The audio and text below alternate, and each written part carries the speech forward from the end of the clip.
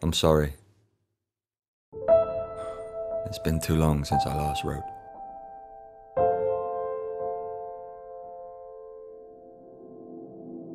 Lately, time seems to be moving at a different pace. Perhaps it's the fatigue of this overlong journey or the adjustment to this unrecognizable quiet. There are things I long to share with you. Strange and unknowable realizations that I've discovered on my way back home.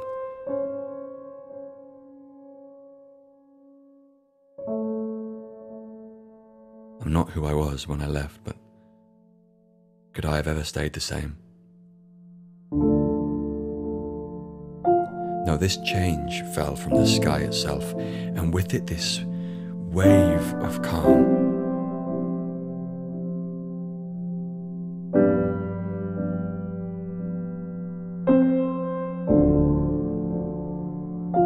I've been sustained, and all of my violence, all of my grief redeemed, at least for a while.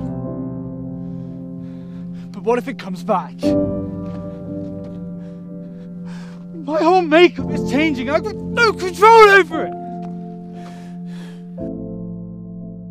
But please know that, like always, I remain the moth to your flame, powerless to the pull of your light.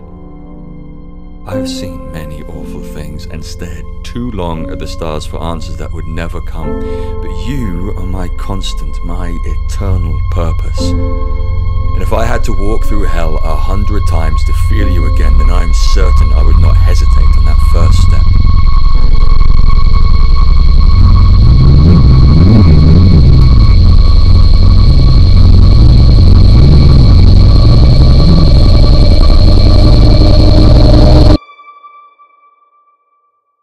I'm returned to the waking world now, but there's something within me. And I will bring it to you, because it's what you deserve. It's what we all deserve.